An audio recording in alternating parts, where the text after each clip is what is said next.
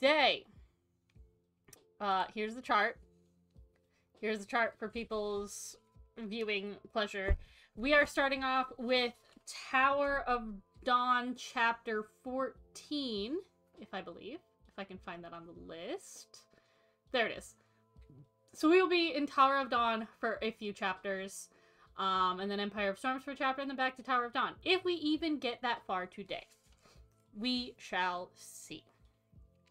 So, Tower of Dawn is where we are starting off. Okay. Also, I'm very, like, bouncy today. I don't know why, so if the camera shakes a bit, I apologize. It's me bouncing my legs. And all that good stuff. Okay.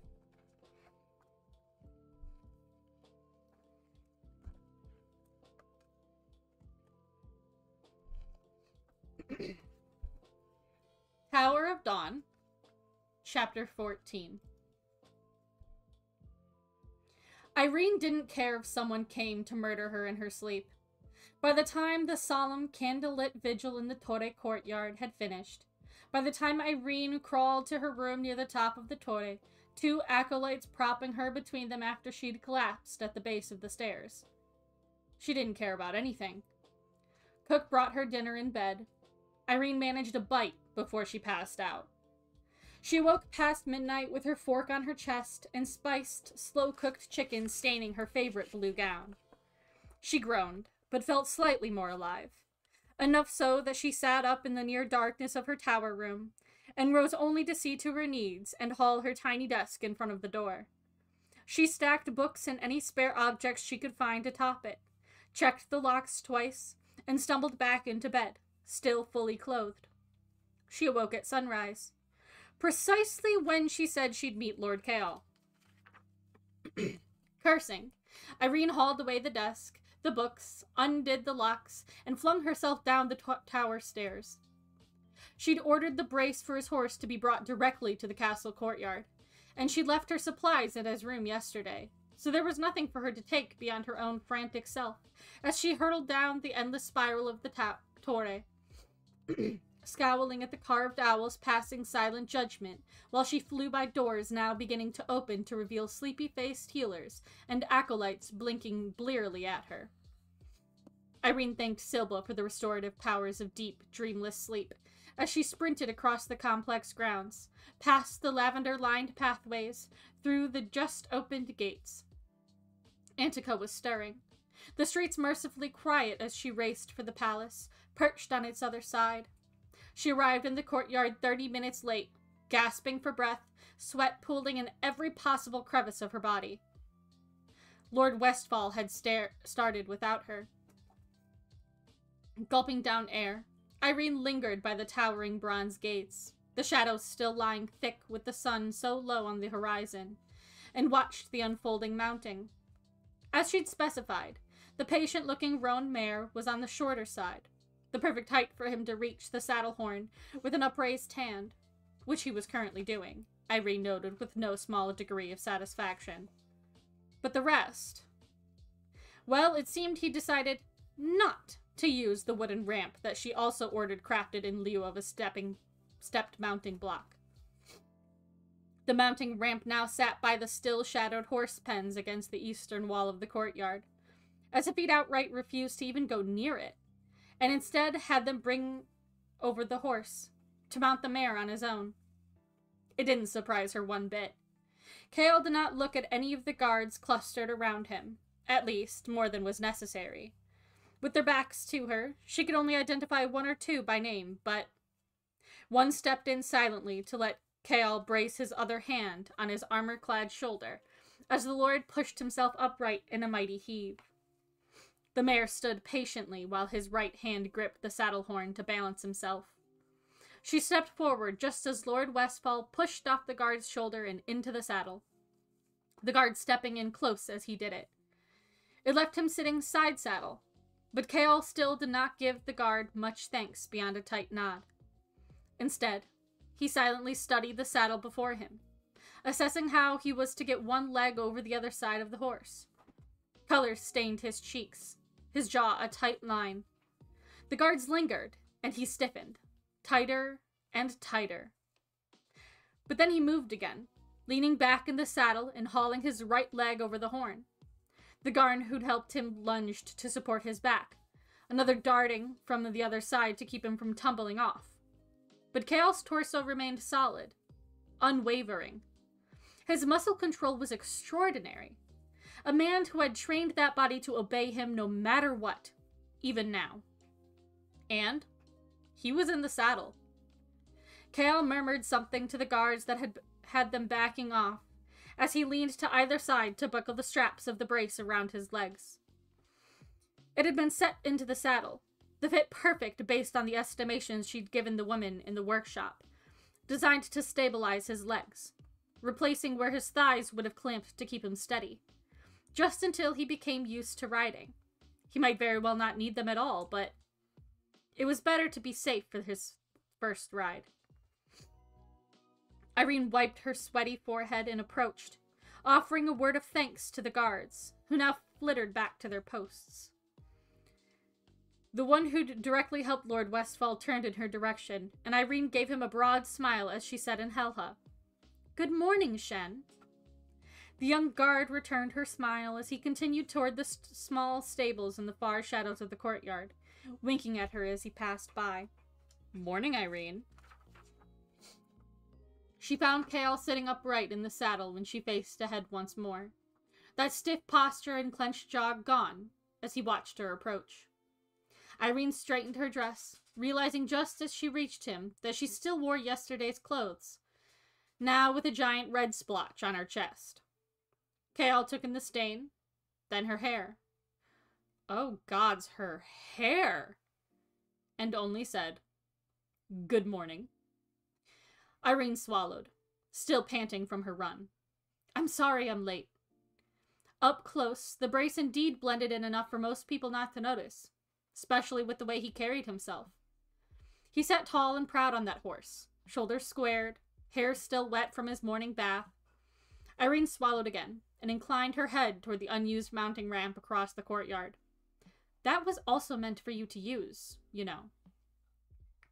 He lifted his brows. "I doubt there will be one readily available on a battlefield," he said, mouth twisting to the side. "So I might as well learn to mount on my own." Indeed. But even with the crisp golden dawn around them, what she'd glimpsed within his wounds, the army they might both face, flashed before her, stretching the long shadows.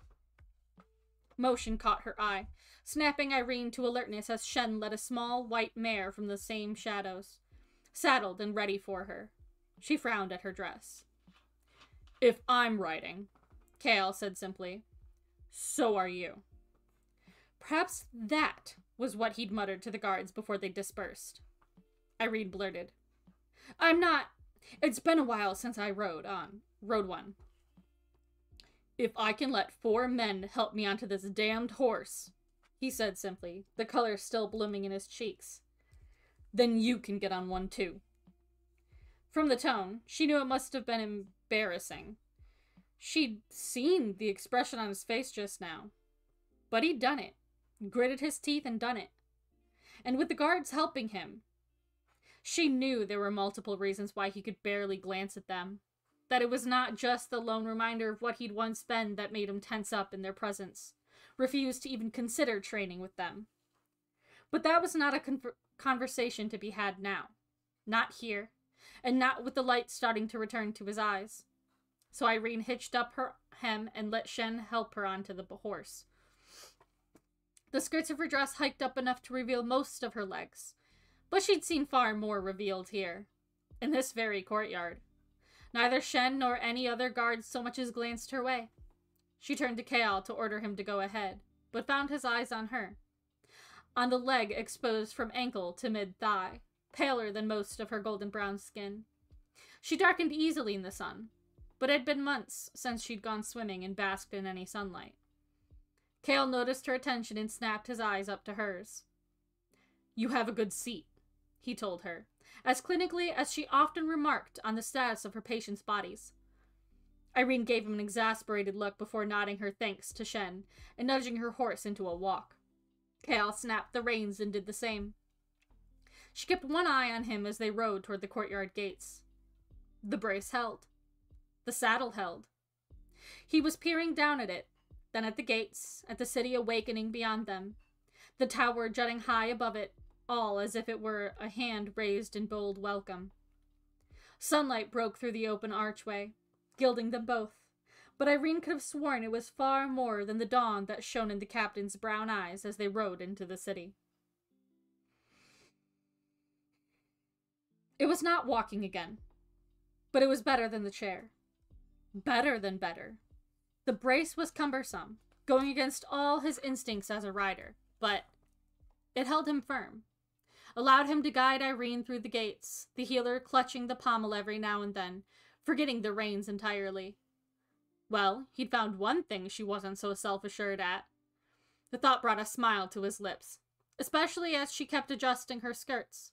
For all she chided him about his modesty, flashing her legs had given her pause.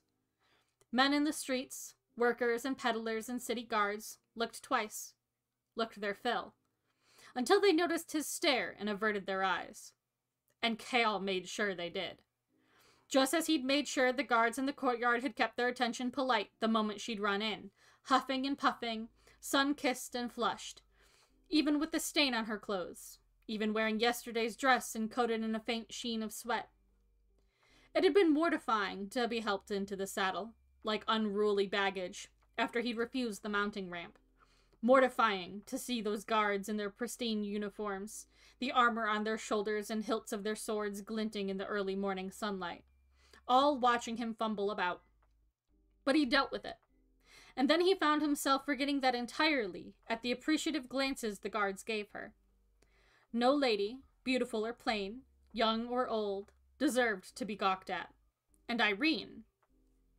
Kale kept his mare close beside hers, met the stare of any man who glanced their way as they rode toward the towering spire of the Torre, the stones pale as cream in the morning light. Every single man swiftly found somewhere else to gape. Some even looked apologetic. Whether Irene noticed, he had no clue. She was too busy lunging for the saddle horn at any unexpected movements of the horse, too busy wincing as the mare increased her pace up a particularly steep street, causing her to sway and slide back in her saddle.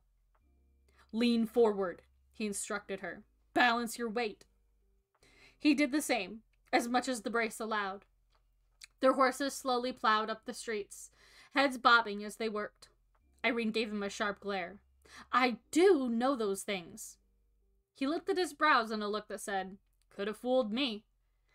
She scowled, but faced ahead, leaned forward as he'd instructed her. He'd been sleeping like the dead when Nesrin returned late last night, but she'd roused him long enough to say she hadn't discovered anything in regard to potential Vogue in the city. No sewers connected to the Torre, and with the heavy guard at the walls, no one was getting in that way. He'd managed to hold on to consciousness long enough to thank her, and hear her promise to keep hunting today. But this cold, cloudless, bright day, definitely not the Vogue's preferred darkness. Aelin had told him how the Vogue princes could summon darkness for themselves. Darkness that struck down any living creature in its path, draining them dry. But even one Vogue in the city, regardless of whether they were a prince or an ordinary grunt.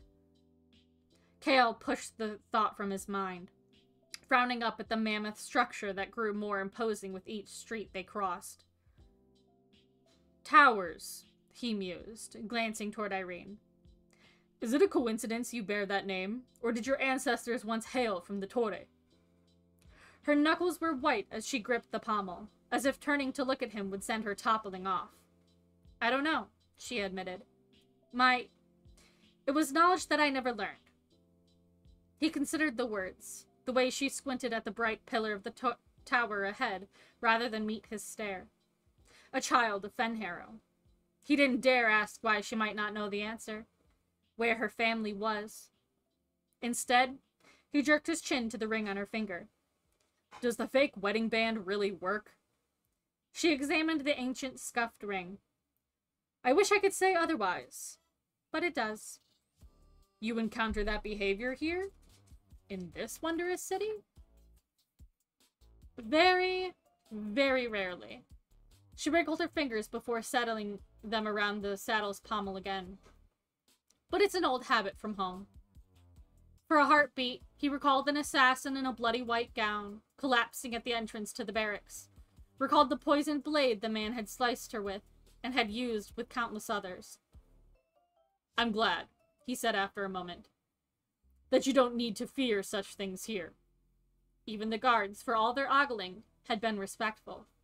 She'd even addressed one by name, and his return warmth had been genuine. Irene clenched the saddle horn again.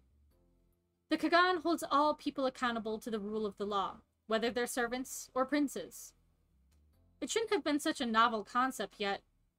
Kael blinked. "Truly?" Irene shrugged.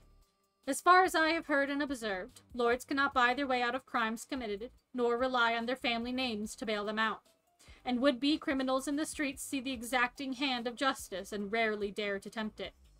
A pause. "Did you?" He knew what she balked at asking.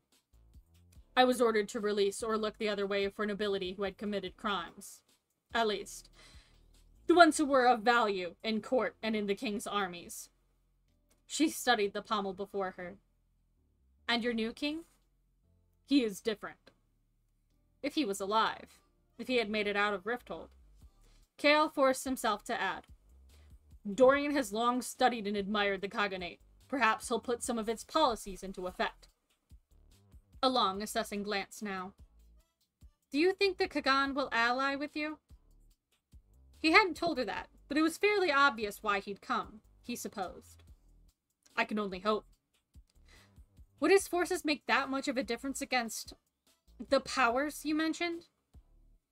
Kael repeated, "I can only hope." He couldn't bring himself to voice the truth, that their armies were few and scattered, if they existed at all, compared to the gathering might of Morath. "What happened these months?" A quiet, careful question. "Trying to trick me into talking?" "I want to know." "It's nothing worth telling." His story wasn't worth telling at all, not a single part of it. She fell silent, the clapping of their horses' hooves the only sound for a block. Then, "You will need to talk about it. At some point. I beheld glimpses of it within you yesterday."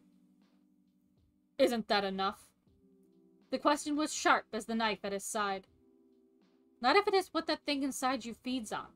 Not if claiming ownership of it might help." "And you're so certain of this?" He should mind his tongue. He knew that, but... Irene straightened in her saddle. "The trauma of any injury requires some internal reflection during the healing and aftermath."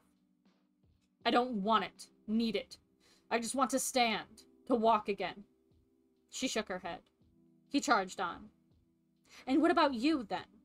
How about we make a deal? You tell me all your deep, dark secrets, Irene Towers, and I'll tell you mine." Indignation lit those remarkable eyes as she glared at him. He glared right back.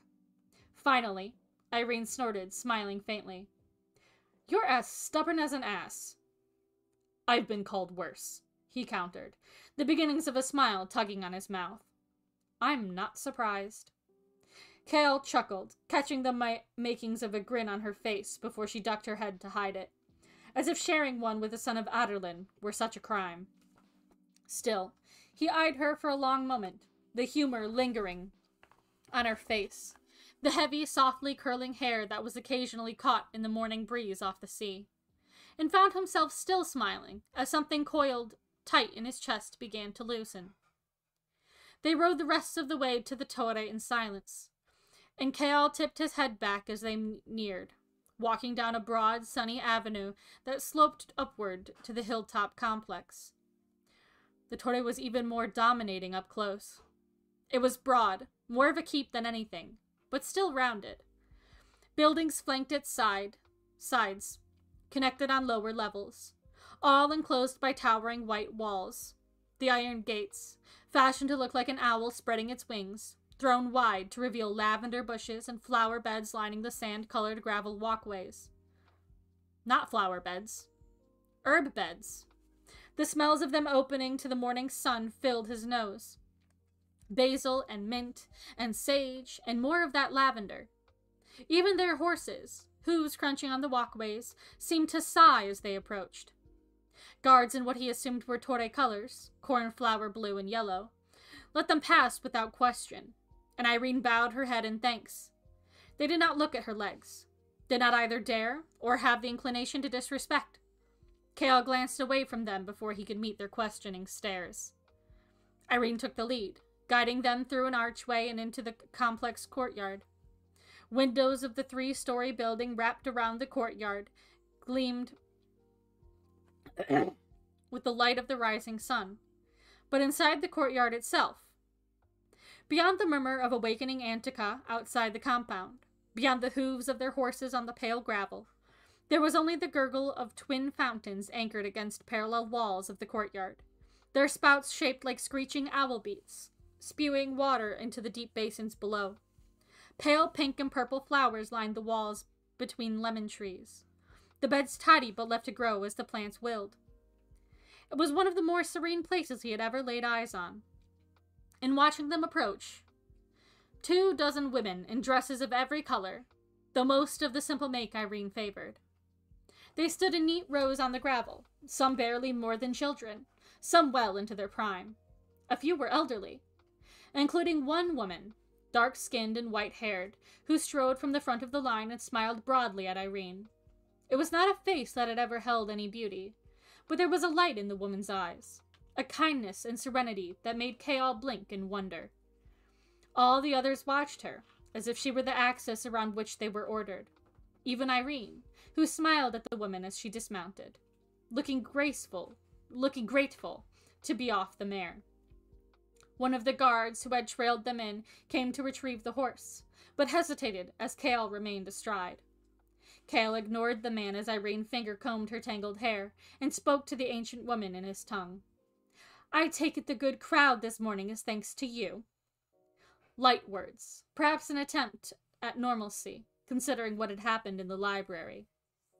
The old woman smiled. Such warmth. She was brighter than the sun peeking above the compound walls. "The girls heard a rumor of a handsome lord coming to teach. I was practically trampled in the stampede down the stairs." She cast a wry grin to 3 red-faced girls, no older than 15, who looked guiltily at their shoes, and then shot looks at him beneath their lashes that were anything but. Kale stifled a laugh. Irene turned to him, assessing the brace and the saddle as the crunch of approaching wheels on gravel filled the courtyard. The amusement faded. Dismounting in front of these women? Enough. The word sounded through him. If he could not endure it in front of a group of the world's best healers, then he would deserve to suffer. He had offered his help. He would give it. For indeed, there were some younger girls in the back who were pale, shifting on their feet, nervous. This sanctuary, this lovely place, a shadow had crept over it. He would do what he could to push it back.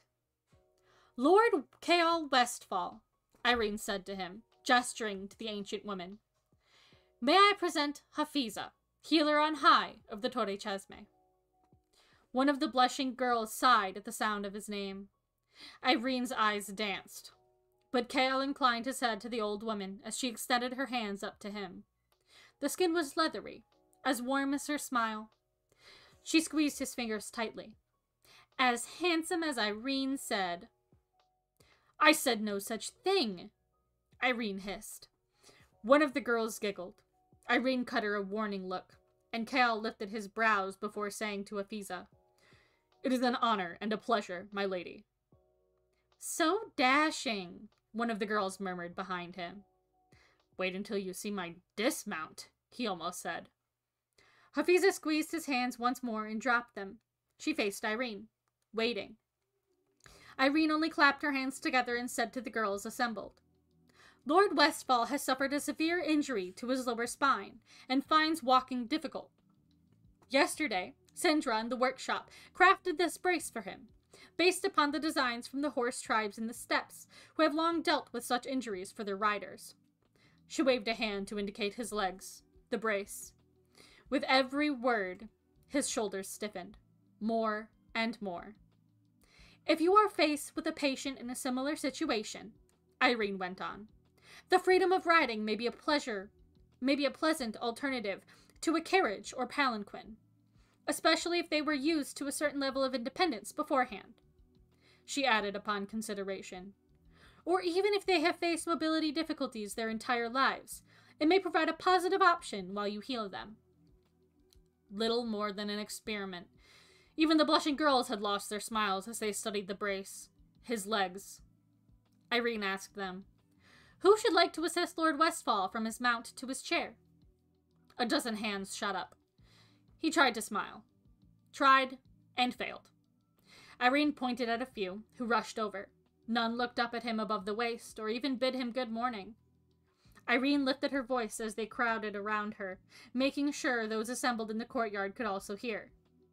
For patients completely immobilized, this may not be an option, but Lord Westfall retains the ability to move above his waist and can steer the horse with the reins.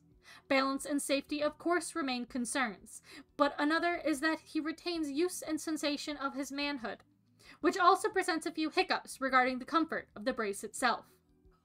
One of the younger girls let out a giggle at that, but most only nodded, looking directly at the area indicated, as if he had no clothes on whatsoever. Face heating, Kale restrained the urge to cover himself.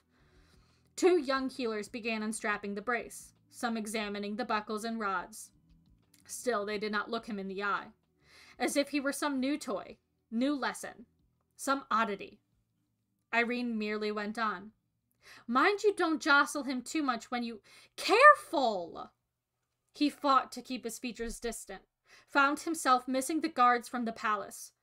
Irene gave the girls firm, solid directions as they tugged him down from the saddle. He didn't try to help the acolytes, or fight them, when they pulled at his arms, someone going to steady his waist, the world tilting as they hauled him downward. But the weight of his body was too great, and he felt himself slide farther from the saddle, the drop to the ground looming, the sun a brand on his skin. The girls grunted, someone going to the other side to help move his leg up and over the horse. Or he thought so. He only knew it because he saw her head of curls just peek over the horse's side. She pushed, jutting his leg upward, and he hung there, three girls gritting their teeth while they tried to lower him, the others watching in observational silence. One of the girls let out an oomph and lost her grip on his shoulder. The world plunged. Strong, unfaltering hands caught him, his nose barely half a foot from the pale gravel as the other girls shuffled and grunted, trying to heft him up again. He'd come free of the horse, but his legs were now sprawled beneath him, as distant from him as the very top of the torre high above. Roaring filled his head. A sort of nakedness crept over him, worse than sitting in his undershorts for hours, worse than the bath with the servant. Irene, gripping his shoulder from where she'd just barely caught him in time, said to the healers, "That could have been better, girls. A great deal better, for many reasons." A sigh. "We can discuss what went wrong later, but for now, move him to the chair." He could barely stand to hear her, listen to her, as he hung between those girls, most of whom were half his height. Irene stepped aside to let the girl who dropped him back into place, whistling sharply. Wheels hissed on gravel from nearby. He didn't bother to look at the wheeled chair that an acolyte pushed closer. Didn't bother to speak as they settled on him in it, the chair shuddering beneath his weight. "Careful!" Irene warned again.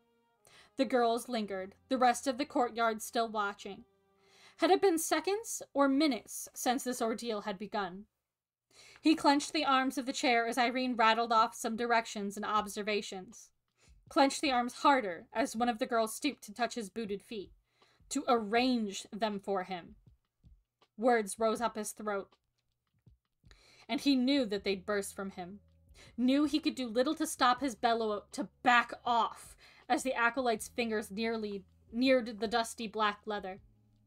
Withered brown hands landed on the girl's wrist, halting her mere inches away. Hafiza said calmly, "Let me." The girls peeled back as Hafiza stooped to help him instead. "Get the ladies ready, Irene." Hafiza said over a slim shoulder, and Irene obeyed, ushering them back into their lines. The ancient woman's hands lingered on his boots, his feet currently pointing in opposite directions. "Shall I do it, Lord, or would you like to?" Words failed him, and he wasn't certain he could use his hands without them shaking, so he gave the woman a nod of approval. Hafiza straightened one foot, waiting until Irene had walked a few steps away and begun giving stretching instructions to the ladies. "This is a place for learning," Hafiza murmured. "Older students teach the younger." Even with her accent, he understood her perfectly. It was Irene's instinct, Lord Westfall, to show the girls what she did with the brace, to let them learn for themselves what it is to have a patient with similar difficulties. To receive this training, Irene herself had to venture out onto the steps. Many of these girls might not have that opportunity, at least not for several years. Kale met Hafiza's eyes at last, finding the understanding in them more damning than being hauled off a horse by a group of girls half his weight. "She means well, my Irene." He didn't answer. He wasn't sure he had words. Hafiza straightened his other foot. "There are many other scars, my lord, beyond the one on her neck."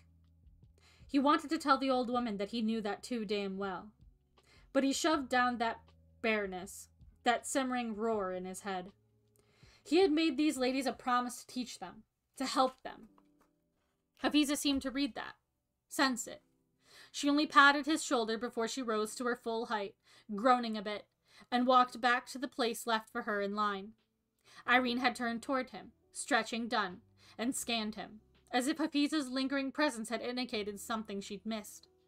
Her eyes settled on his, brows narrowing. What's wrong? He ignored the question within her look, ignored the bit of worry, shoved whatever he felt down deep, and rolled his chair toward her, inch by inch. The gravel was not ideal, but he gritted his teeth. He'd given these ladies his word. He would not back down from it. "Where did we leave off the last lesson?" Irene asked a girl in the front. "I gouge," she said with a broad smile. Kale nearly choked. "Right," Irene said, rubbing her hands together. "Someone demonstrate for me." He watched in silence as hands shot up, and Irene selected one, a smaller boned girl. Irene took up the stance of attacker, grabbing the girl from the front with surprising intensity. But the girl's slim hands went right to Irene's face, thumbs to the corners of her eyes. Kale started from his chair, or would have, had the girl not pulled back. "And next?" Irene merely asked. "Hook in my thumbs like this." The girl made the motion in the air between them for all to see. "And pop!" Some of the girls laughed quietly at the accompanying pop the girl made with her mouth. Aylin would have been beside herself with glee. "Good," Irene said, and the girl strode back to her place in line. Irene turned to him, that worry again flashing as she beheld whatever it was in his eyes, and said, "This is our third lesson of this quarter. We have covered front-based attacks only so far. I usually have the guards come in as willing victims." Some snickers at that. "But today I would like for you to tell us what you think ladies, young and old, strong and frail, could do against any sort of attack. Your list of top maneuvers and tips, if you'd be so kind." He'd trained young men ready to shed blood, not heal people. But defense was the first lesson he'd been taught, and had taught those young guards, before they'd wound up hanging from the castle gates. Russ's battered, unseeing face flashed into his mind. What good had it done any of them when it mattered? Not one. Not one of that core group he'd trusted and trained, worked with for years. Not one had survived. Rollo, his mentor and predecessor, had taught him all he knew. And what had it earned any of them? Anyone he'd encountered, he'd touched. They'd suffered. The lives he'd sworn to protect. The sun turned bleaching, the gurgle of the twin fountains a distant melody. What good had any of it done for his city, his people, when it was sacked? He looked up to find the lines of women watching him, curiosity on their faces. Waiting. There had been a moment when he had hurled his sword into the aviary, when he had been unable to bear its weight at his side, in his hand, and had chucked it and everything the captain of the guard had meant into the dark, eddying waters. He'd been sinking and drowning since, long before his spine. He wasn't certain if he'd even tried to swim. Not since that sword had gone into the river. Not since he'd left Dorian in that room with his father and told his friend, his brother, that he loved him and knew it was goodbye. He'd left, in every sense of the word. Kale forced himself to take a breath. To try. Irene stepped up to his side as his silence stretched on, again looking so puzzled and concerned, as if she could not figure out why he might have been the least bit. He shoved the thought down. And the others. Shoved them down to the silt-thick bottom of the Avery, where that eagle-pommeled sword now lay, forgotten and rusting. Kale lifted his chin, looking each girl and woman and crone in the face. Healers and servants and librarians and cooks, Irene had said. When an attacker comes at you, he said at last, they will likely try to move you somewhere else. Never let them do it. If you do, wherever they take you will be the last place you see. He'd gone to enough murder sites in Rifthold, read and looked into enough cases to know the truth in that. If they try to move you from your current location, you make that your battleground. We know that, one of the blushing girls said. That was Irene's first lesson. Irene nodded gravely at him. He again did not let himself look at her neck. Stomping on the instep? He could barely manage a word to Irene. First lesson also, the same girl replied instead of Irene. What about how debilitating it is to receive a blow to the groin? Nods all around. Irene certainly knew her fair share of maneuvers. Kale smiled grimly. What about ways to get a man my size or larger flipped onto their backs in less than 2 moves? Some of the girls smiled as they shook their heads. It wasn't reassuring. And that was chapter 14.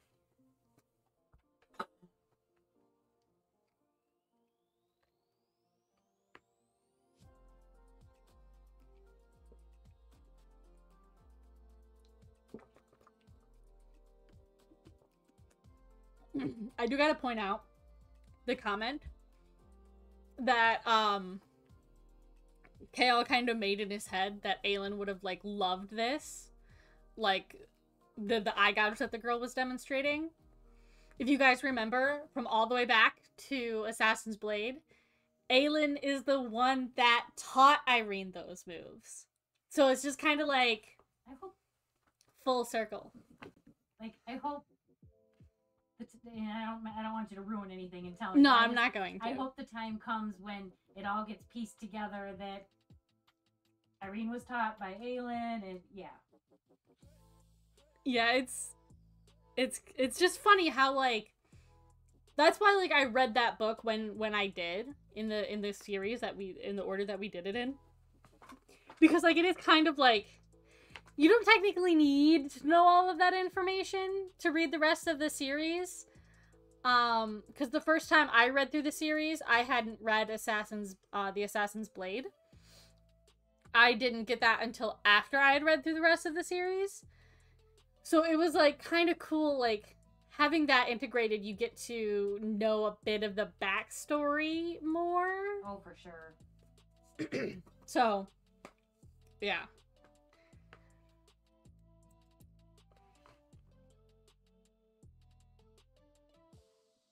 There we go. That was a long chapter. I like chugged like several gulps of water after that one because that one was long. Okay. Continuing on to chapter 15. Irene felt the anger simmering off Kale, as if it were heat rippling from the kettle. Not at the girls and women. They adored him, grinned and laughed even as they concentrated on his thorough, precise lesson, even as the events in the library hung over them, the torre, like a gray shroud. There had been many tears last night at the vigil, and a few red eyes still in the halls this morning as she'd hurtled past. Mercifully, there had been no sight of either when Lord Kale called in 3 guards to volunteer their bodies for the girls to flip into the gravel. Over and over. The men agreed, perhaps because they knew that any injuries would be fussed over and patched up by the greatest healers outside Doranel. Kale even returned their smiles, ladies and, to her shock, guards alike. But Irene, she received none of them. Not one. Kale's face only went hard, eyes glinting with frost whenever she stepped in to ask a question or watch him walk an acolyte through the motions. He was commanding, his unrelenting focus missing nothing. If they had so much as 1 foot in the wrong position, he caught it before they moved an inch. The hour-long lesson ended with each one of them flipping a guard onto his back. The poor men limped off, smiling broadly, mostly because Hafiza promised them a cask of ale each, and her strongest healing tonic, which was better than any alcohol. The women dispersed as the bells chimed 10, some to lessons, some to chores, some to patience. A few of the sillier girls lingered, batting their eyelashes toward Lord Westfall, one even looking inclined to perch in his lap before Hafiza dryly reminded her of a pile of laundry with her name on it. Before the healer on high hobbled after the acolyte, Hafiza merely gave Irene what she could have sworn was a warning, knowing look. "Well," Irene said to Kale when they were again alone, despite the gaggle of girls peering out one of the Torre windows. They noticed Irene stare and snapped their heads back in, slamming the window with riotous giggles. Silba save her from teenage girls. She'd never been one. Not like that. Not so carefree. She hadn't even kissed a man until last autumn. Certainly had never giggled over one. She wished she had. Wished for a lot of things that had ended with that pyre and those torches. "That went better than expected," Irene said to Kale, who was frowning up at the looming Torre. I'm sure they'll be begging me next week for you to return. If you're interested, I suppose." He said nothing. She swallowed. "I would like to try again today, if you're up for it. Would you prefer I find a room here, or shall we ride back to the palace?" He met her stare then. His eyes were dark. "The palace." Her stomach twisted at the icy tone. "All right," was all she managed to say, and walked off in search of the guards and their horses. They rode back in silence. They'd been quiet during portions of the ride over, but this was pointed, heavy. Irene racked her memory for what she might have said during the lesson, what she might have forgotten. Perhaps seeing the guards so active had reminded him of what he did not currently have. Perhaps just seeing the guards themselves had sent him down this path. She mused over it as they returned to the palace. While he was aided by Shen and another guard into the awaiting chair, he offered only a tight smile in thanks. Lord Kale looked up at her over his shoulder, the morning heat rising enough to make the courtyard stifling. "Are you going to push it, or shall I?" Irene blinked. "You can move it yourself just fine," she said, her proverbial heels digging in at that tone. "Perhaps you should ask one of your acolytes to do it, or 5 of them, or whatever number you deem fit to deal with an Aderlanian lord." She blinked again, slowly, and didn't give him any warning as she strode off at a clip, not bothering to wait to see if he followed, or how fast he did. The columns and halls and gardens of the palace passed in a blur. Irene was so intent on reaching his rooms that she barely noticed someone had called her name. It wasn't until it was repeated a second time that she recognized it, and cringed. By the time she turned, Caution, clad in armor and sweating enough to reveal he'd likely been exercising with the palace guards, had reached her side. "I've been looking for you," he said, his brown eyes immediately going to her chest. No, to the stains still on her dress. Caution's brows lifted. "If you want to send that to the laundry, I'm sure Hassar can lend you some clothes while it is cleaned." She'd forgotten she was still in it, the stained, wrinkled dress. Hadn't really felt like she was quite as much of a mess until now. Hadn't felt like a barnyard animal. "Thank you for the offer, but I'll manage." She took a step away, but Caution said, "I heard about the assailant in the library. I arranged for additional guards to arrive at the Torre after sundown every night and stay until dawn. No one will get in without our notice. It was generous, kind, as he had always been with her. Thank you. His face remained grave as he swallowed. Irene braced herself for the words he'd voice, but Caution only said, Please be careful. I know you made your thoughts clear, but... Caution. It doesn't change the fact that we are, or were, friends, Irene. Irene made herself meet his eyes, made herself say, Lord Westfall mentioned your thoughts about Tumaloon.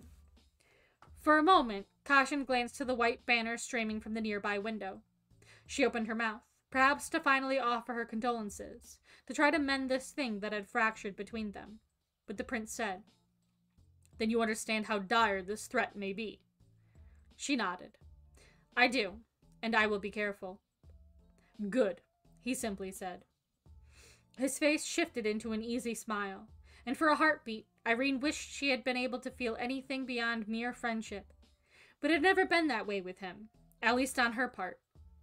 How is the healing of Lord Westfall? Have you made progress? Some, she hedged. Insulting a prince, even one who was a former friend, by striding off was not wise.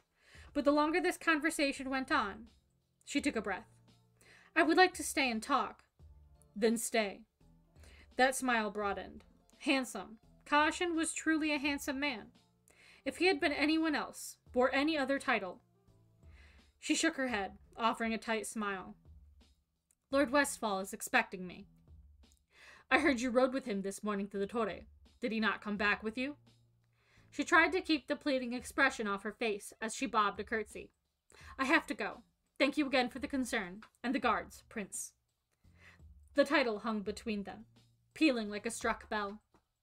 But Irene walked on, feeling Caution's stare until she rounded a corner. She leaned against the wall, closing her eyes and exhaling deeply. Fool. So many others would call her a fool, and yet... I almost feel bad for the man. She opened her eyes to find Kale, breathless and eyes still smoldering, wheeling himself around the corner. Of course, he went on. I was far back enough that I couldn't hear you, but I certainly saw his face when he left. You don't know what you're talking about, Irene said blandly, and resumed walking toward his suite. Slower. Don't check your pace on my account. You have made impressive time. She sliced him a glare. Did I do something to offend you today? His level stare revealed nothing, but his powerful arms kept working the wheels of his chair as he pushed himself along. Well? Why do you shove away the prince? Seems like you two were once close. It was not the time or the place for this conversation. That is none of your business. Indulge me. No. He easily kept pace with her as she increased her own, all the way to the doors to his suite. Kaja was standing outside, and Irene gave her an inane order. I need dried thyme, lemon, and garlic. That might have very well been one of her mother's old recipes for fresh trout. The servant vanished with a bow, and Irene flung open the suite doors, holding one wide for him to pass. Just so you know, Irene hissed as she shut the doors loudly behind him, your piss-poor attitude helps no one and nothing.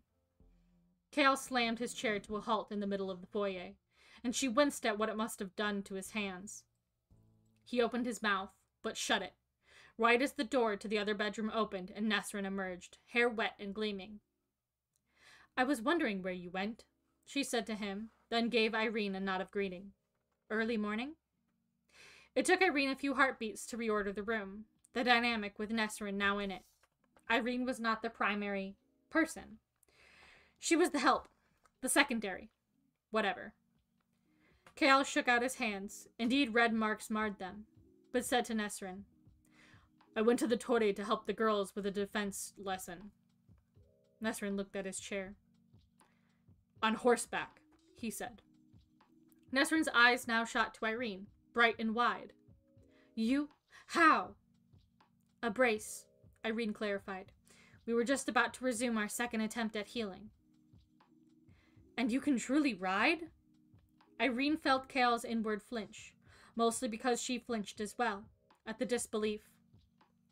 We didn't try out anything more than a fast walk, but yes, he said calmly, evenly, like he expected such questions from Nesrin, had grown used to it. Maybe tomorrow I'll try a trot. Though without leverage from his legs, the bouncing. Irene went through her mental archives on groin injuries, but she stayed quiet.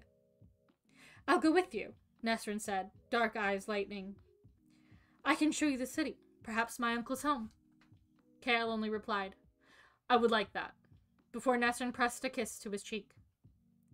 I'm seeing them now for an hour or two, said Nesrin, then meeting with, you know. I'll be back this afternoon and resume my duties afterward. Careful words. Irene didn't blame her, not with the weapons stacked on the desk in Nesrin's bedroom, barely visible through the ajar door. Knives, swords, multiple bows and quivers. The captain had a small armory in her chamber.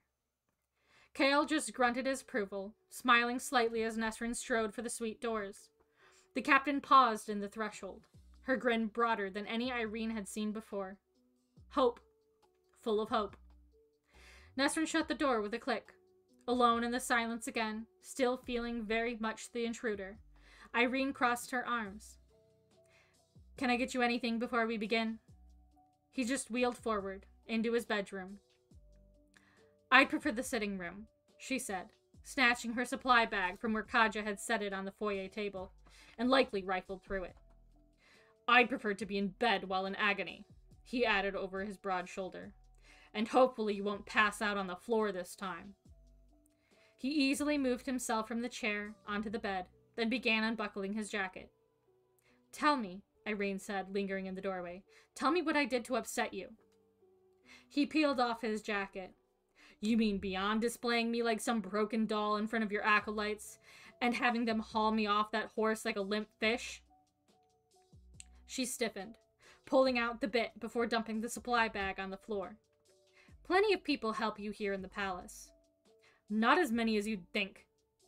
The Torre is a place of learning, and people with your injury do not come often, not when we usually have to go to them. I was showing the acolytes things that might help them with untold numbers of patients in the future. Yes, your prized, shattered horse. Look how well broken I am to you. How docile. I did not mean that, and you know it. He ripped off his shirt, nearly tearing it at the seams as he hauled it over his head. Was it some sort of punishment for serving the king? For being from Adeline? No. That he believed that she could be that cruel? That unprofessional? It was precisely what I just said. I wanted to show them. I didn't want you to show them. Irene straightened. Kael panted through his gritted teeth. I didn't want you to parade me around, to let them handle me. His chest heaved, the lungs beneath those muscles working like bellows. Do you have any idea what it is like to go from that? He waved a hand toward her, her body, her legs, her spine. To this? Irene had the sense of the ground sliding from beneath her. I know it is hard. It is, but you made it harder today. You made me sit here mostly naked in this room, and yet I have never felt more bare than I did this morning. He blinked, as if surprised he'd vocalized it, surprised he'd admitted to it. I'm sorry, was all she could think to say. His throat bobbed. Everything I thought, everything I had planned and wanted, it's gone. All I have left is my king and this ridiculous slim scrap of hope that we survive this war and I can find a way to make something of it. Of what? Of everything that crumbled in my hands. Everything. His voice broke on the word. Her eyes stung. Shame or sorrow, Irene didn't know.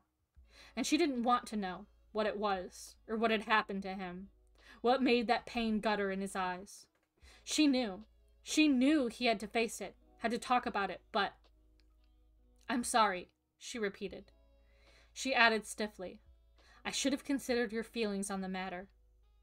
He watched her for a long moment, then removed the belt from his waist, then took off his boots. Socks. You can leave the pants on if you want. He removed them, then waited, still brimming with anger, still gazing at her with such resentment in his eyes. Irene swallowed once, twice. Perhaps she should have scrounged up breakfast.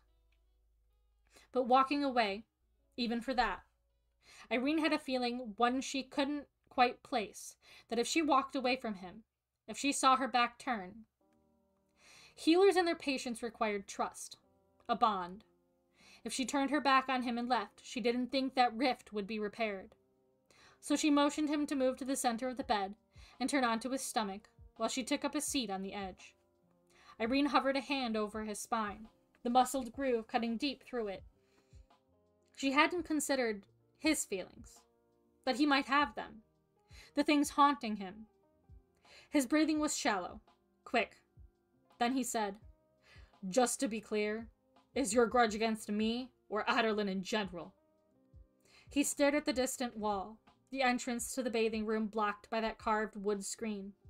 Irene held her hand steady, poised over his back, even as shame sluiced through her. No, she had not been in her best form these past few days. Not even close. That scar atop his spine was stark in the mid-morning light, the shadow of her hand upon his skin like some sinister mark. The thing that waited within that scar, her magic again recoiled at its proximity.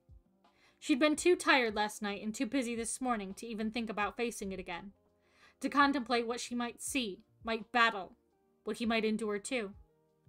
But he'd been good to his word, had instructed the girls despite her foolish, callous missteps. She supposed that she could only return the favor by doing as she'd promised as well. Irene took a steadying breath. There was no preparing for it, she knew.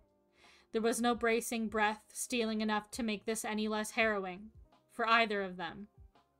Irene silently offered Kael the leather bit. He slid it through his teeth and clamped down lightly. She stared at him, his body braced for pain, face unreadable as he angled it toward the door.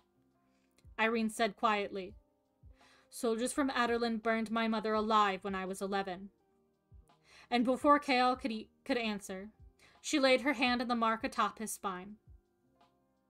And that was chapter 15. I forget to breathe sometimes. I get listening and all worked up. And You forget to breathe. I'm reading. I forget to breathe. And that's not good. What a story. Such a good author. Mm-hmm. All her other books are also really good. At least Court of Thorns and Roses is. I haven't read the other series yet.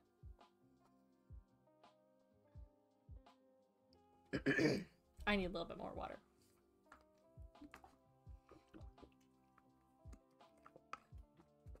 These chapters are, like, intense. Yeah, they very much so.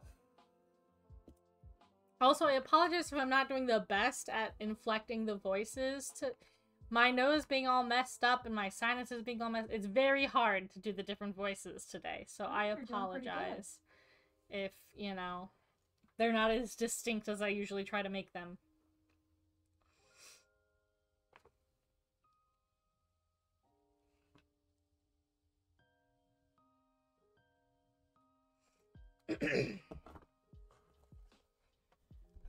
On to chapter 16.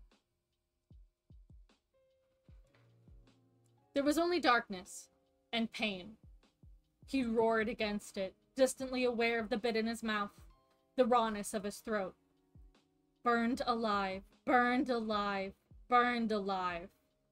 The void showed him fire, a woman with golden brown hair and matching skin screaming in agony toward the heavens. It showed him a broken body on a bloody bed, a head rolling across a marble floor.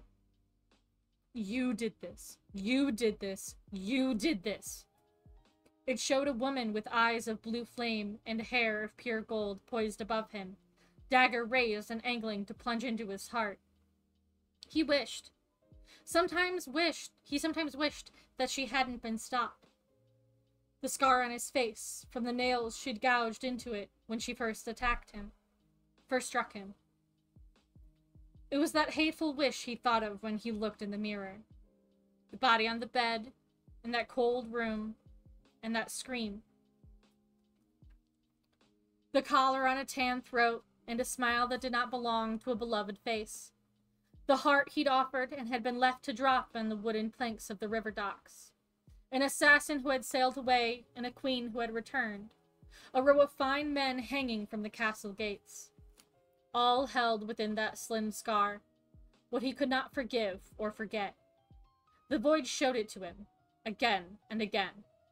It lashed his body with red, hot, pronged whips, and showed him those things over and over. It showed him his mother, and his brother, and his father. Everything he had left, what he'd failed, what he'd hated, and what he'd become. The lines between the last two had blurred. And he had tried. He had tried these weeks, these months. The void did not want to hear of that. Black fire raced down his blood, his veins, trying to drown out those thoughts. The burning rose left on a nightstand, the final embrace of his king. He had tried to hope, and yet... Women, little more than children, hauling him off a horse, poking and prodding at him. Pain struck, low and deep in his spine, and he couldn't breathe around it. Couldn't out-scream it. White light flared, a flutter, far in the distance. Not the gold or red or blue of flame, but white like sunlight, clear and clean. A flicker through the dark, arcing like lightning riding through the night. And then the pain converged again. His father's eyes, his father's raging eyes when he'd announced he was leaving to join the guard. The fists, his mother's pleading, the anguish on her face the last time he'd seen her, as he'd ridden away from Annie L. The last time he'd seen his city, his home. His brother, small and cowering in their father's long shadow. A brother he had traded for another. A brother he had left behind. The darkness squeezed, crushing his bones to dust. It would kill him. It would kill him, this pain, this endless churning pit of nothing. Perhaps it would be a mercy. He wasn't entirely certain his presence beyond, made any sort of difference. Not enough to warrant trying, coming back at all. The darkness liked that, seemed to thrive on that, even as it tightened the vice around his bones, even as it boiled the blood in his veins, and he bellowed and bellowed. White light slammed into him, blinding him, filling that void. The darkness shrieked, surging back, then rising like a tidal wave around him, only to bounce off a shield of that white light wrapped around him, a rock against which the blackness broke. A light in the abyss. It was warm and quiet and kind. It did not balk at that dark, as if it had dwelled in such darkness for a long, long time, and understood how it worked. Kael opened his eyes. Irene's hand had slipped from his spine. She was already twisting away from him, lunging for his discarded shirt on the bedroom carpet. He saw the blood before she could hide it. Spitting out the bit, he gripped her wrist, his panting loud to his ears. "You're hurt." Irene wiped at her nose, her mouth, and her chin before she faced him. It didn't hide the stains down her chest, soaking into the neckline of her dress. Kael surged upright. "Holy gods, Irene!" "I'm fine." The words were stuffy, warped with the blood still sliding from her nose. Is that common?" He filled his lungs with air to call for someone to fetch another healer. "Yes." Liar. He heard the falsehood in her pause, saw it in her refusal to meet his stare. Kael opened his mouth, but she laid her hand on his arm, lowering the bloodied shirt. "I'm fine. I just need rest." She appeared anything but, with blood staining and crusting her chin and mouth. Irene pressed his shirt again to her nose as a new trickle slid out. "At least," she said around the fabric and blood, "the stain from earlier now matches my dress." A sorry attempt at humor, but he offered her a grim smile. "I thought it was part of the design." She gave him an exhausted but bemused glance. "Give me 5 minutes, and I can go back in and—" "Lie down, right now." He slid away a few feet on the mattress for emphasis. Irene surveyed the pillows, the bed large enough for four to sleep undisturbed beside one another. With a groan, she pressed the shirt to her face and slumped on the pillows, kicking off her slippers and curling her legs up. She tipped her head upward to stop the bleeding. "What can I get you?" he said, watching her stare blankly at the ceiling. She'd done this while helping him. Likely because of whatever shitty mood he'd been in before. Irene only shook her head. In silence, he watched her press the shirt to her nose, watched blood bloom across it again and again, until it slowed at last, until it stopped. Her nose, mouth, and chin were ruddy with the remnants, her eyes fogged with either pain or exhaustion, perhaps both. So he found himself asking, "How?" She knew what he meant. Irene dabbed at the blood on her chest. "I went in there, to the site of the scar, and it was the same as before, a wall that no strike of my magic could crumble. I think it showed me." Her fingers tightened on the shirt as she pressed it against the blood soaking her front. "What?" "Morath," she breathed, and he could have sworn even the birds singing faltered in the garden. "It showed some memory, left behind in you. It showed me a great black fortress full of horrors, an army waiting in the mountains around it." His blood iced over as he realized whose memory it might belong to. Real, or was it some manipulation against you? The way his own memories had been wielded. "I don't know," Irene admitted. "But then I heard your screaming. Not out here, but in there." She wiped at her nose again. "And I realized that attacking that solid wall was... I think it was a distraction. A diversion. So I followed the sounds of your screaming. To you. To that place deep within him. It was so focused upon ripping you apart that it did not see me coming." She shivered. "I don't know if it did anything, but I couldn't stand it. To watch and listen. I startled it when I leapt in. But I don't know if it will be waiting the next time. If it will remember. There's a sentience to it. Not a living thing, but as if a memory were set free in the world." Kael nodded, and silence fell between them. She wiped at her nose again, his shirt now coated in blood, then set the fabric on the table beside the bed. For uncounted minutes, sunshine drifted across the floor, wind rustling the palms. Then Kael said, "I'm sorry about your mother." Thinking through the timeline, it had likely occurred within a few months of Aylin's own terror and loss. So many of them, the children whom Adarlan had left such deep scars upon, if Adarlan had not left them alive at all.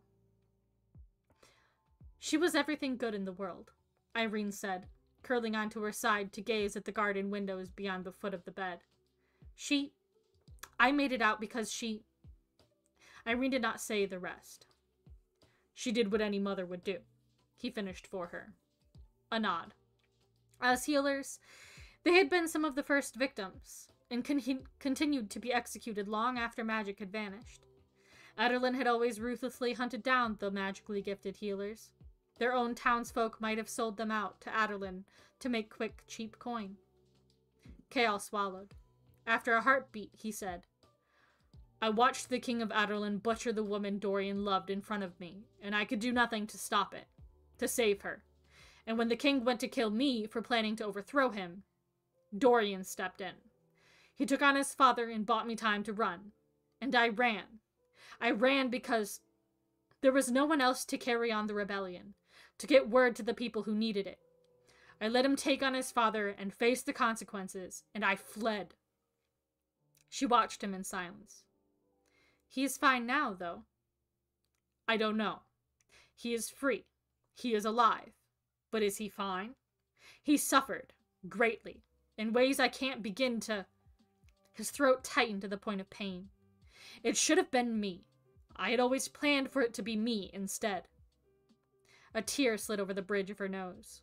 Kael scooped it up with his finger before it could slide to the other side. Irene held his stare for long moments, her tears turning those eyes near radiant in the sun. He didn't know how long had passed, how long it had taken for her to even attempt to cleave that darkness, just a little. The door to the suite opened and closed, silently enough that he knew it was Kaja, but it drew Irene's stare away from him. Without it, there was a sense of cold, a quiet and a cold. Kael clenched his fist, that tear seeping into his skin, to keep from turning her face toward his again, to read her eyes. But her head whipped upwards so fast she nearly knocked his nose. The gold in Irene's eyes flared. "Kael," she breathed, and he thought it might have been the first time she'd called him such. But she looked down, dragging his stare with her, down his bare torso, his bare legs, to his toes, slowly curling and uncurling, as if trying to remember the movement. And that was chapter 16. Oh, fight was her. I knew it. I knew it.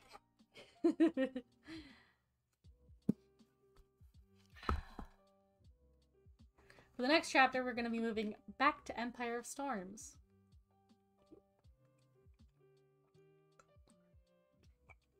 Whoever took the time to, like, painstakingly go through these two books and split up these chapters did a really good job. Yes, they did. They did a really, really good job.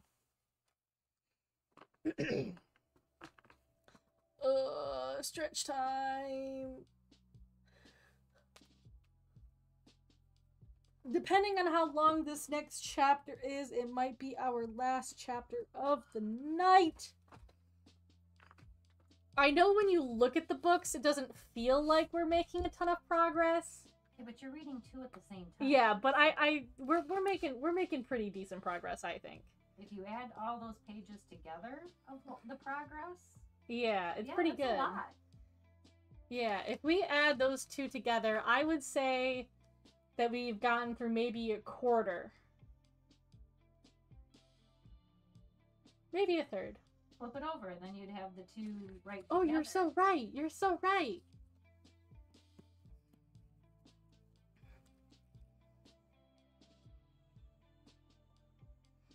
Yeah, see? That's actually quite a I bit. would say like a third. Around. I would say probably so. That's pretty good.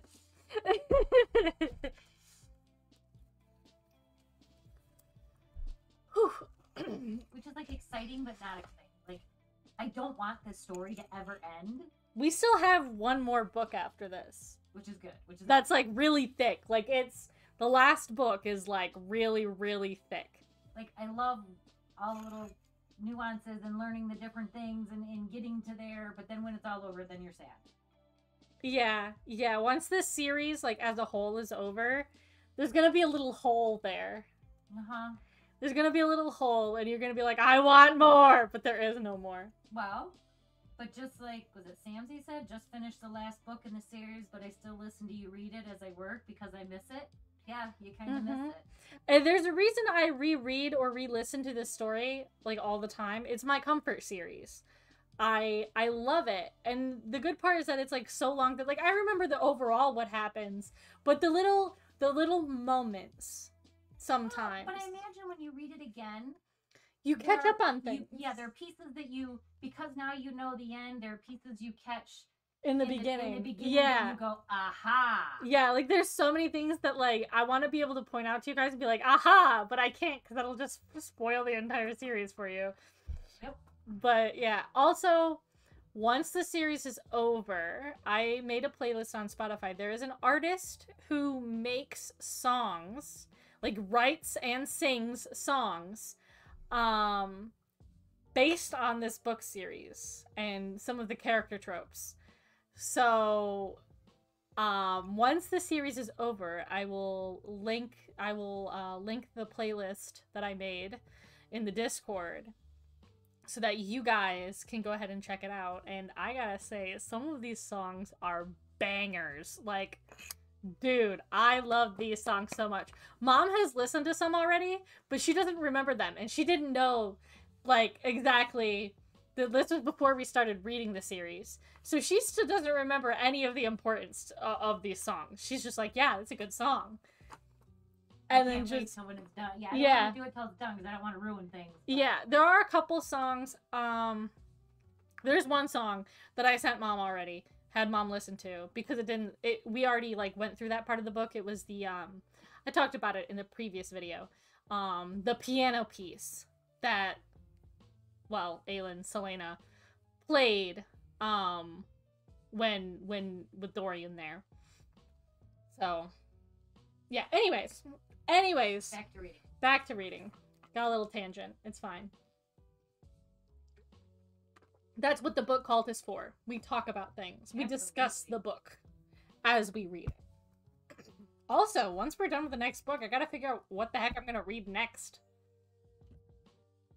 We still got time, so let's get reading here. I'm on the edge of my seat. Yeah, but you're not even gonna figure out what happened with his feet. Yeah, I know. We still gotta know what's going on the other side of town. Well, you're not gonna figure out that cliffhanger either, because this does not start off with Manon. This starts off with a lead, so... Oh my goodness. So you're not even gonna figure out what happened with them either. Boy. We've got a few chapters till we find that out. Oh my gosh. Yeah, I know, right? Okay. We are switching over to Empire of Storms. Chapter 19.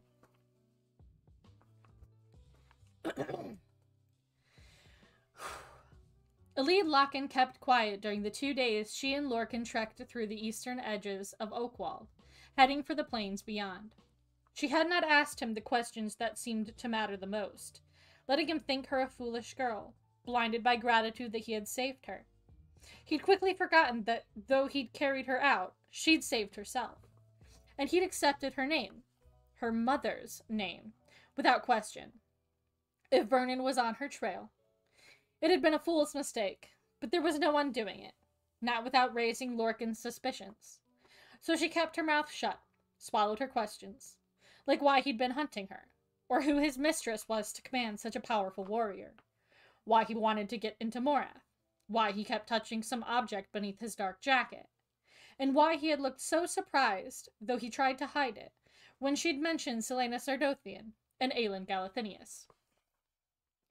Elide had no doubt the warrior was keeping secrets of his own, and that despite his promise to protect her, the moment he got every answer he needed, that protection would end. But she still slept soundly these last 2 nights, thanks to the belly full of meat courtesy of Lorcan's hunting.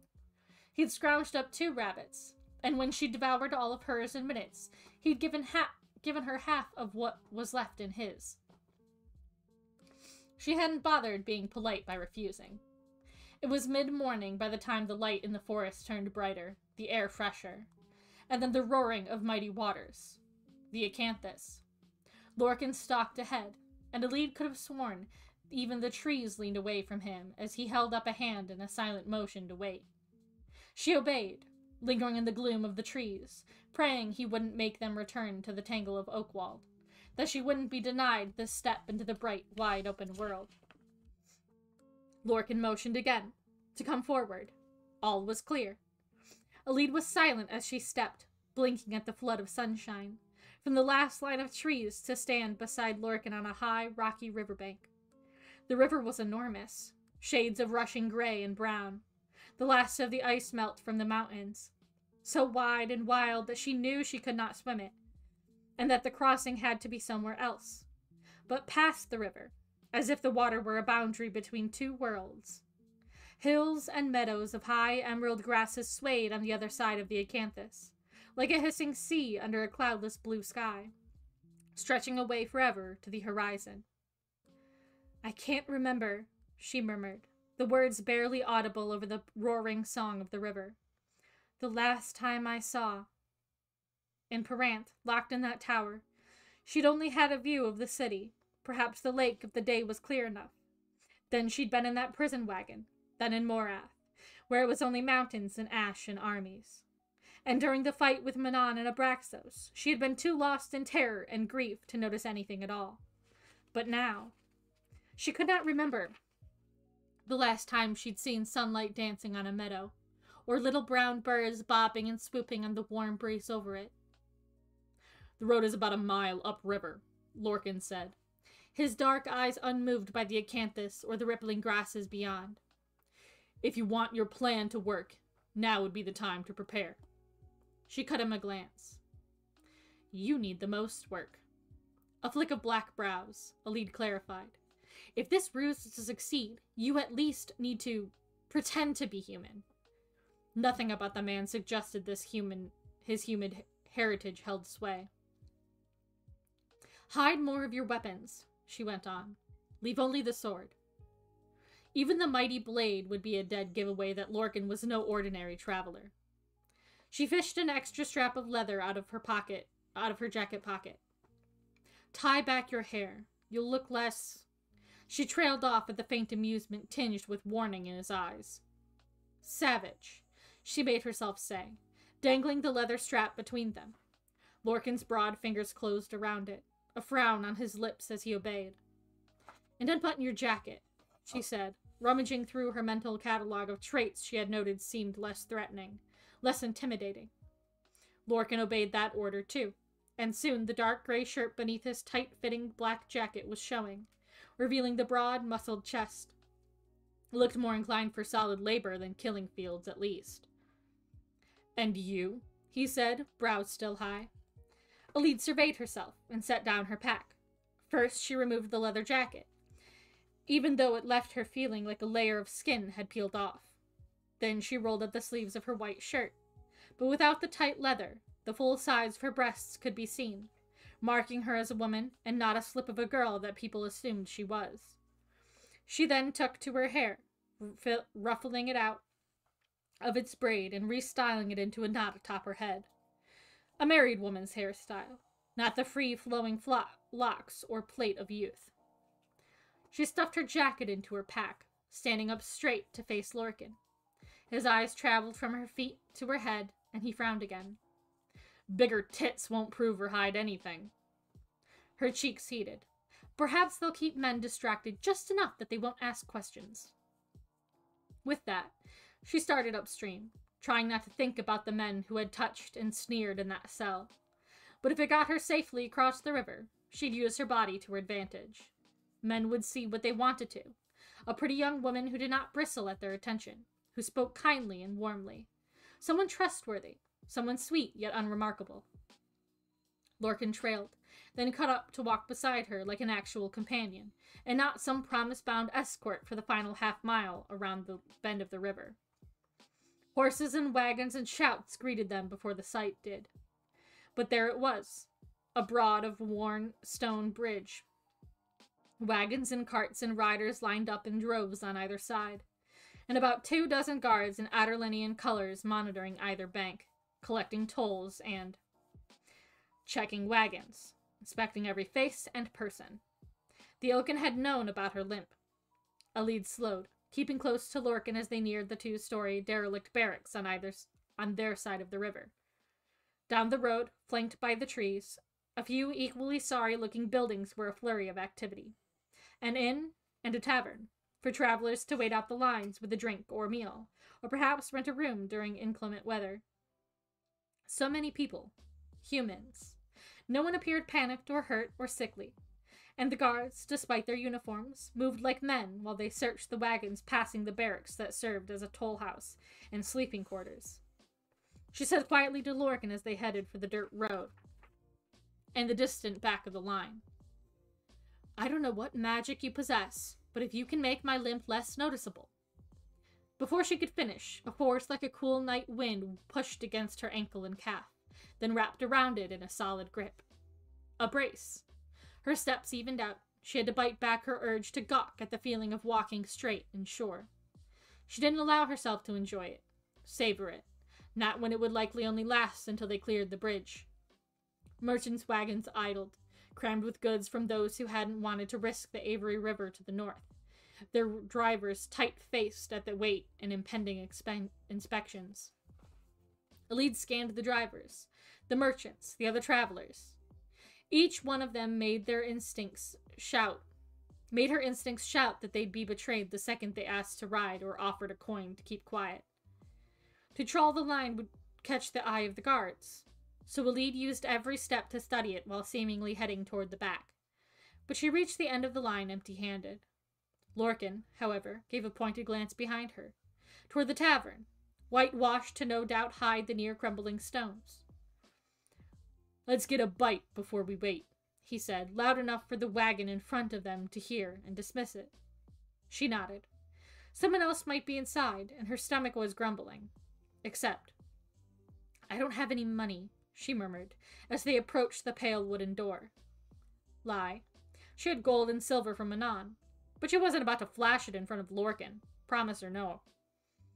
I've got plenty, he said tightly, and she delicately cleared her throat. He lifted his brows. You'll win us no allies looking like that, she said, and gave him a sweet little smile.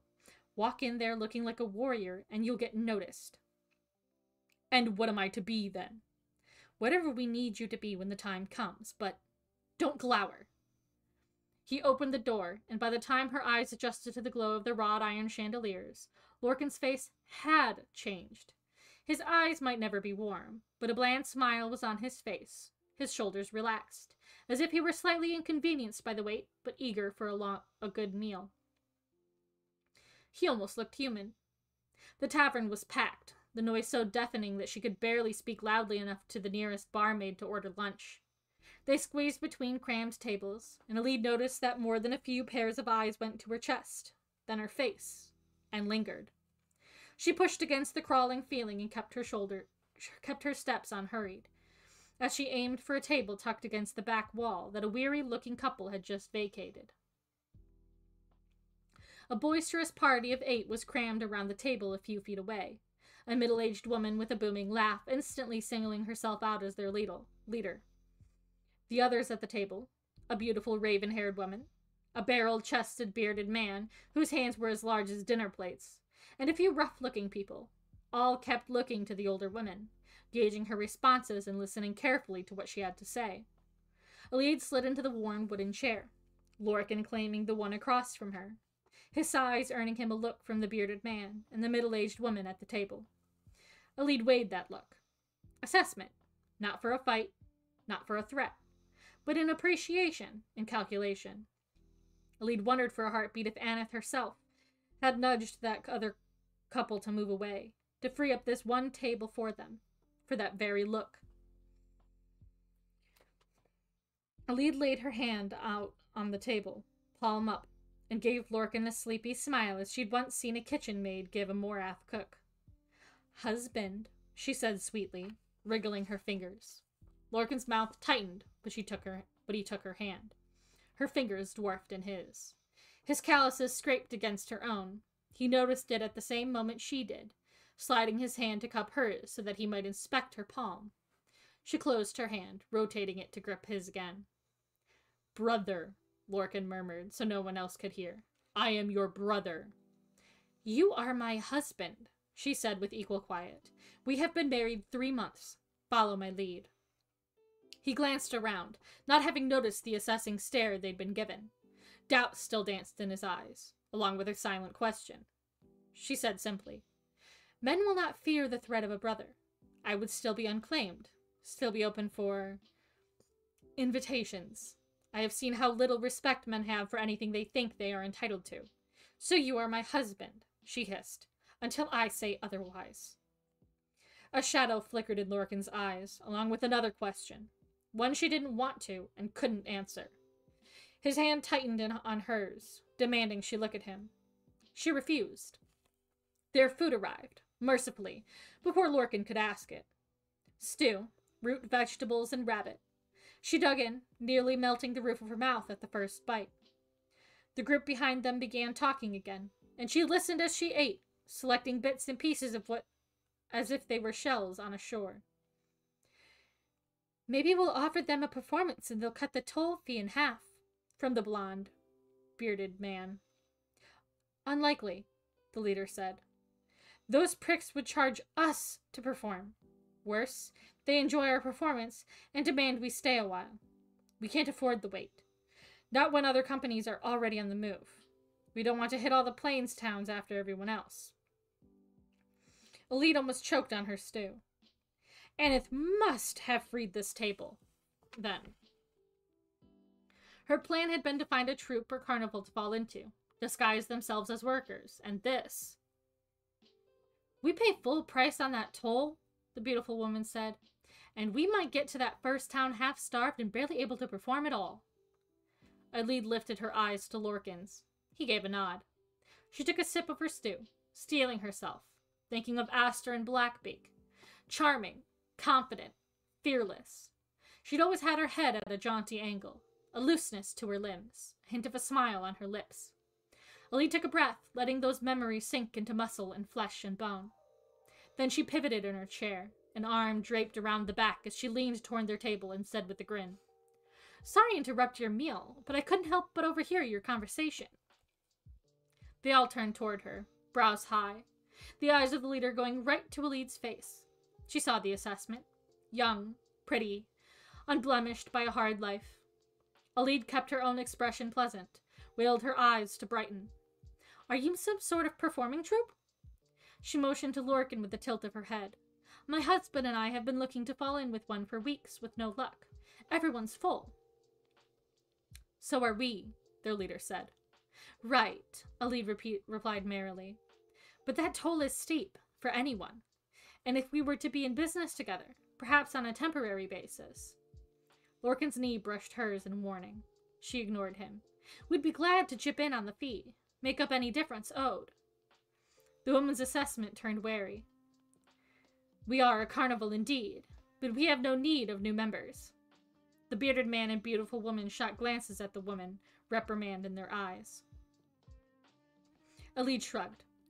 "All right then, but in case you change your mind before you depart, my husband," a gesture to Lorcan, who was giving his best attempt at an easy smile, "is an expert sword thrower. And in our previous troupe, he made good coin matching himself against men who sought to best him in feats of strength." The leader turned her keen eyes on Lorcan, on the height and muscles and posture. Alid knew she'd guessed right on the vacancy they needed filled when the woman said to her, "And what did you do for them?" "I worked as a fortune teller. They called me their oracle." A shrug. "Mostly just shadows and guesswork." "It'd have to be, considering the little fact that she couldn't read." The woman remained unimpressed. "And what was your troupe's name?" They likely knew them, knew every troupe that patrolled the plains. She scanned her memory for anything helpful. Anything. Yellowlegs. The witches in Morath had once mentioned Baba Yellowlegs, who had traveled in a carnival to avoid detection, who had died in Rifthold this winter with no explanation. Detail after detail buried in the catacombs of her memory poured out. "We were in the Carnival of Mirrors," Alid said. Recognition, surprise, respect sparked in the leader's eyes. "Until Baba Yellowlegs, our owner, was killed in Rifthold this past winter. We left and have been looking for work since." "Where did you come from, then?" the bearded man asked. It was Lorcan who replied. "My family lives on the western side of the Fangs. We've spent the past few months with them, waited until the snow has melted, since the pass was so treacherous. Strange things happening," he added, "in the mountains these days." The company stilled. "Indeed," the raven-haired woman said. She looked to their leader. "They could help pay the toll, Molly. And since Saul left, that act has been empty. Likely their sword thrower." "Like I said," Alid chimed in with Asterin's pretty smile. "We'll be here for a little while, so if you change your minds, let us know. If not," she saluted with her dented spoon, "safe travels." Something flashed in Molly's eyes, but the woman looked them over once more. "Safe travels," she murmured. Alid and Lorcan returned to their meal, and when the barmaid came to take their money for it, Alid reached into her inner pocket and pulled out a silver coin. The barmaid's eyes were wide, but it was the sharp eyes of Molly, of the others at that table, that Alid noted as the girl slipped away and brought back their change. Lorcan kept silent as Alid left a generous tip on the table, but they both offered pleasant smiles to the troupe as they vacated their table and the tavern. Alid went right back to the back of the line, still keeping that smile on her face, her back straight. Lorcan sidled up close, not at all noteworthy for the front they were putting on. "You have no money, do you?" She gave him a sidelong glance. "Looks like I was mistaken." A flash of white teeth as he smiled, genuinely this time. "Well, you'd better hope you and I have enough, Marion, because Molly's about to make you an offer." Alid turned at the crunch of dirt beneath black boots, and found Molly before them, the others lingering. some slipping around the corner of the tavern, to no doubt retrieve the wagons. Molly's hard face was flushed, as if they'd been arguing, but she just clicked her tongue and said, "Temporary stint. If you're shit, you're out, and we won't pay back the money for the toll." Elide smiled, not entirely faking it. "Marion and Lorcan, at your service, madam." His wife. Gods above. He was over 500 years old, and this girl, young woman, she-devil, whatever she was, had just bluffed and lied her way into a job. A sword thrower indeed. Lorcan lingered outside the tavern, Marion at his side. A small troop, hence the lack of funds, and one of it said that had seen better days. He realized, as the two yellow-painted wagons clattered and wobbled into view, pulled by 4 nags. Marion carefully observed Molly climb into the driver's seat beside the raven-haired beauty, who paid Lorcan absolutely no heed. Well, having Marion as his goddamned wife certainly put an end to anything more than appreciation of the stunning woman. It was an effort not to growl. He hadn't been with a woman in months now, and of course, he'd have the time and interest in one, only to be shackled by another one's lies. His wife. Not that Marion was hard on the eyes, he noted as she obeyed Molly's barked order to climb into the back of the second wagon. Some of the other party members followed on piss-poor horses. Marion took the bearded man's extended hand, and he easily hauled her into the wagon. Lorcan trailed, assessing everyone in the party, everyone in the makeshift little town. A number of men, and some women, had noticed Marion when she strode by. The sweet face paired with sinful curves, and without the limp, with her hair out of her face. She knew exactly what she was doing. Knew people would notice those things, think about those things, instead of the cunning mind and lies she fed them. Lorcan ignored the hand the bearded man offered and jumped into the back of the wagon, reminding himself to sit close to Marion, to put an arm around her bony shoulders, and look relieved and happy to have a troop again. Supplies filled the wagon, along with 5 other people, who all smiled at Marion, and then quickly looked away from him. Marion put a hand on his knee, and Lorcan avoided the urge to flinch. It had been a shock earlier to feel how rough those delicate hands were. Not just a prisoner in Morath, but a slave. The calluses were old and dense enough that she'd likely worked for years. Hard labor from the looks of it, and with that ruined leg. He tried not to think about that tang of fear and pain he'd sensed when she told him how little she believed in the kindness and decency of men. He didn't let his imagination delve too deep regarding why she might feel that way. The wagon was hot, the air soaked with human sweat, hay, the shit of the horses lined up before them, the tang of iron from the weapons. "Not much by way of belongings?" asked the bearded man. Nick, he'd called himself. Shit. He'd forgotten humans traveled with baggage as if they were moving somewhere.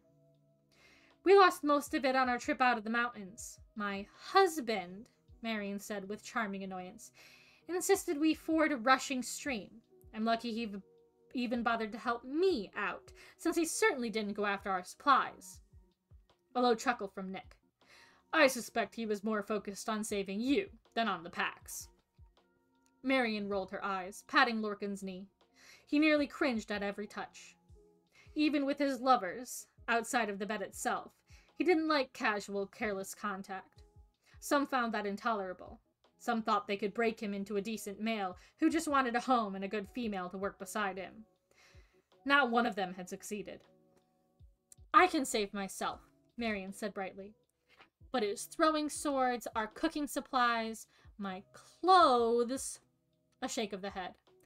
"His act might be a little lackluster until we can find somewhere to purchase more supplies." Nick met Lorcan's eyes, holding them for longer than most men dared. What he did for the carnival, Lorcan wasn't sure. Sometime performer, but definitely security. Nick's smile faded a bit. "The land beyond the fangs isn't kind. Your people must be hardy folk to live out there." Lorcan nodded. "A rougher life," he said, "than I want for my wife." "Life on the road isn't much better," Nick countered. "Ah," Marion chimed in, "but isn't it? A life of open skies and roads, of wandering where the wind takes you, answering to no one and nothing. A life of freedom." She shook her head. What more could I ask than to live a life unchecked by cages? Lorcan knew the words were no lie. He had seen her face when they beheld the grassy plain. Spoken like someone who has spent long enough on the road, Nick said. It always goes either way with our kind. You settle down and never travel again, or you wander forever. I want to see life, see the world, Marion said, her voice softening. I want to see everything. Lorcan wondered if Marion would even get to do that if he failed in his task, if the word key he carried wound up in the wrong hands. Best not wander too far, Nick said, frowning. Not with what happened in Rifthold, or what's brewing down in Morath. What happened in Rifthold? Lorcan cut in, sharply enough that Marion squeezed his knee. Nick idly scratched his wheat-colored beard. Whole city's been sacked. Overrun, they say, by flying terrors and demon women as their riders. Witches, if one is to believe the rumors. Iron Teeth, straight out of the legend. A shudder. Holy gods. The destruction would have been a sight to behold. Lorcan forced himself to listen, to concentrate and not begin calculating casualties and what it would mean for this war, as Nick continued. No word on the young king, but the city belongs to the witches and their beasts. They say to travel north is to now face a death trap. To travel south is another death trap. So, a shrug. We'll head east. Maybe we can find a way to bypass whatever's waiting in either direction. Maybe war will come and we'll all scatter to the winds. Nick looked him over. Men like you and me might get conscripted. Lorcan bit back a dark chuckle. No one could force him into anything. Save for one person, and she, his chest tightened. It was best not to think of his queen. You think either side would do that? Force men to fight? Marion's words were breathless. Don't know, Nick said, the scent and sound of the river now overwhelming enough that Lorcan knew they were near the toll. He reached into his jacket for the money Molly had demanded. Far more than their fair share, but he didn't care. These people could go to hell the moment they were safely hidden deep in the endless plains. Duke Parrington's forces might not even want us, if they got witches and beasts on their side. And much worse, Lorcan wanted to say. Wordhounds and Ilkin and the gods knew what. But Aelin Galathinius, Nick mused. Marion's hand went limp on Lorcan's knee. Who knows what she will do? She has not called for aid, has not asked soldiers to come to her. Yet she held Rifthold in her grip, killed the king, destroyed the castle, but gave the city back. The bench beneath them groaned as Marion leaned forward. What do you know of Aelin? Rumors, here and there, Nick said, shrugging. They say she's beautiful as sin, and colder than ice. They say she's a tyrant, a coward, a whore. They say she's God's blessed or God's damned. Who knows? 19 seems awfully young to have such burdens. Rumor claims her court is strong, though. A shapeshifter guards her back, and 2 warrior princes flank her on either side. Lorcan thought of that shapeshifter, who had so unceremoniously vomited, not once, but twice, all over him. Thought of those 2 warrior princes. One of them Gavriel's son. Will she save or damn us all? Nick considered, now monitoring the snaking line behind their wagon. I don't know if I much like the thought of everything resting in her hands, but if she wins, perhaps the land will get better. Life will get better. And if she fails, perhaps we all deserve to be damned anyway. She will win, Marion said with quiet strength. Nick's brows rose. Men shouted, and Lorcan said, I'd save talk of her for another time. Boots crunched, and then uniformed men were peering into the back of the wagon. Out, one ordered. Line up. The man's eyes snagged on Marion. Lorcan's arm tightened around her as an ugly, too familiar light filled the soldier's eyes. Lorcan bit back his snarl as he said to her, Come, wife. The soldier noticed him then. The man backed away a step, a bit pale, then ordered the supplies be searched. Lorcan jumped out first, bracing his hands on Marion's waist as he helped her off the wagon. When she made to step away, he tugged her back against him, an arm across her abdomen. He met each soldier's stare as they passed, and wondered who was looking after the dark-haired beauty in the front. A moment later, she and Molly came around. A dark-rimmed hat was slung over the beauty's head, half of her light brown face obscured, her body concealed in a heavy cloak that drew the eye away from any feminine curves. Even the cast of her mouth was unpleasant, as if the woman had slipped into another person's skin entirely. Still, Molly nudged the woman between Lorcan and Nick, then took the money pouch from Lorcan's free hand without so much as a thank you. The dark-haired beauty leaned forward to murmur to Marion, "Don't look them in the eye, and don't talk back." Marion nodded, chin dipping as she focused on the ground. Against him, he could feel her racing heart, wild despite the calm submission written over every line of her body. "And you," the beauty hissed at him as the soldiers searched their wares and took what they wanted. "Molly says if you get into a fight, you're gone, and we're not bailing you out of prison. So let them talk and laugh, but don't interfere." Lorcan debated saying he could slaughter this entire garrison if he pleased, but nodded. After 5 minutes, another order was shouted. Molly handed over Lorcan's money and her own to pay the toll, plus more for expedited passage. Then they were all back in the wagon again, none of them daring to see what had been pilfered. Marion was shaking slightly against where he kept her tucked into his side, but her face was blank, bored. The guards hadn't so much as questioned them, hadn't asked for a woman with a limp. The acanthus roared beneath them as they crossed the bridge, wagon wheels clattering on ancient stones. Marion kept shaking. Lorcan studied her face again, the hint of red along her high cheekbones, her tight mouth. Not shaking from fear, he realized as he caught a whiff of her scent. A slight tang of it, perhaps, but mostly something red-hot, something wild and ranging, and anger. It was boiling rage that made her shake, at the inspection, at the leering of the guards. An idealist. That's what Marion was. Someone who wanted to fight for her queen, who believed, as Nick did, that this world could be better. As they cleared the other side of the bridge, the soldiers letting them pass without fuss, as they meandered past the line on that side, and emerged onto the plains themselves. Lorcan wondered at that anger, at that belief in a better world. He didn't feel like telling either Marion or Nick that their dream was a fool's one. Marion relaxed enough to peer out the back of the wagon, at the grasses flanking the wide dirt road, at the blue sky, at the roaring river and the looming sprawl of Oakwald behind them. And for all her rage, a tentative sort of wonder grew in her dark eyes. He ignored it. Lorcan had seen the worst and best in men for 500 years. There was no such thing as a better world. No such thing as a happy end. Because there were no endings. And there would be nothing waiting for them in this war. Nothing waiting for an escaped slave girl, but a shallow grave. And that was chapter 19 of Empire of Storms, and where we are going to wrap it up for tonight. Whew. As always, here is the guide for you to look at. So we just finished up chapter 19 of Empire of Storms. So next stream, we will be starting off with Tower of Dawn chapter 17, and then switching back to Empire of Storms for a few chapters.